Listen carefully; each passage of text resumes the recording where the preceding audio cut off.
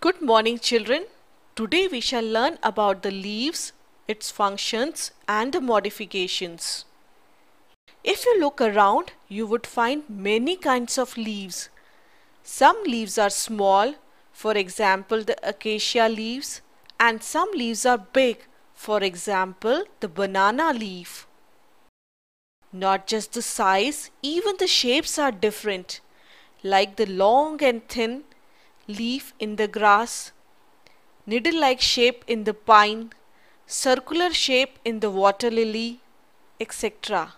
Some leaves have smooth edges like in the banana, and others such as in the oak have jagged edges.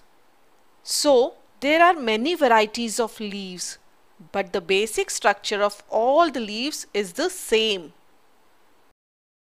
A leaf rises from the node of the stem. The part of the leaf which is attached to the stem is the petiole. Each leaf has a broad flat surface which is generally green in color. It is called the leaf blade or the lamina. Look carefully, you would find patterns of line on the lamina. These lines on the lamina of the leaf are called the veins. Observe carefully, there is a thickest vein in the middle of the leaf. It is called the midrib. The veins act as a pipeline which carries the water, minerals and the food up and down the leaf. You know, one can tell what kind of a root a plant has by just looking at the leaf. Surprised? Let us see. The veins in the plant with the fibrous roots are parallel to each other on both the sides of the midrib, like here we see on the banana leaf. The arrangement of veins on a leaf is called the leaf venation, and when the veins on the either side of the midrib are parallel to each other, we call it parallel venation, like here in the case of banana leaf. In the plants with the taproot system, the veins form a net-like design on the both sides of the midrib.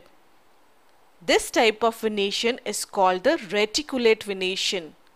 For example, the hibiscus leaf has the reticulate venation. So we can say the hibiscus has the taproot system. What are the functions of a leaf? Let us see. We all know that the main function of leaf is to make food. Hence, it is called the kitchen of the plant. The leaves are green because they have a green pigment called the chlorophyll. The chlorophyll traps the sunlight and the plant produces the food, which is glucose, using carbon dioxide, water and the trapped energy of the sunlight. This process of making the food, which is glucose, is called photosynthesis. You know, the photosynthesis is the main source of oxygen on the earth. Besides making food, the leaves perform some other tasks too. The leaves are full of tiny openings which are called stomata.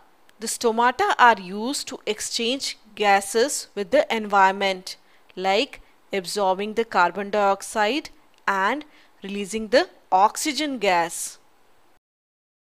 The plants also release water vapor by the transpiration process through the stomata. The transpiration helps the plants to cool down. There is another advantage of transpiration. You know, when the leaves lose water during the transpiration, the roots absorb the water to make up for it and the minerals comes into the plants along with the water. This upward pull for the transportation of water and the minerals along with it is caused by the transpiration process. The transpiration also helps in the water cycle of the nature by increasing humidity in the nature, which causes the rain later. Apart from these tasks, in some plants, the leaves perform some special tasks. Let us see what they are. In certain plants such as cabbage, spinach, lettuce, etc., The leaves store the food. In certain plants like the pea, grapes, etc., the leaf turns into thread-like tendrils. The plants coil their tendril, which is the modified leaf, around a support to climb on it. The cactus plant grows in the desert. The leaf of the cactus plant are reduced to spines so that the plant doesn't lose water during the transpiration. The spines also protect the plant from grazing animals. Now the question is, who makes the food? Well, it's the green fleshy stem which makes the food in the case of cactus plant.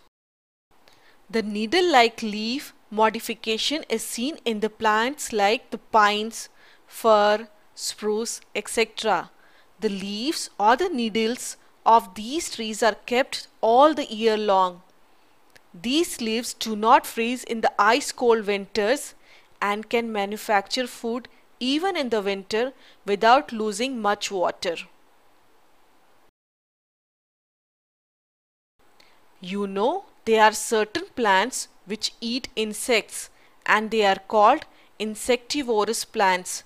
For example, the Venus flytrap, pitcher plant, etc.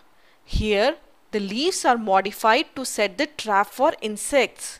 In case of the Venus flytrap, the lamina of the leaf is divided into two parts which join at the midrib.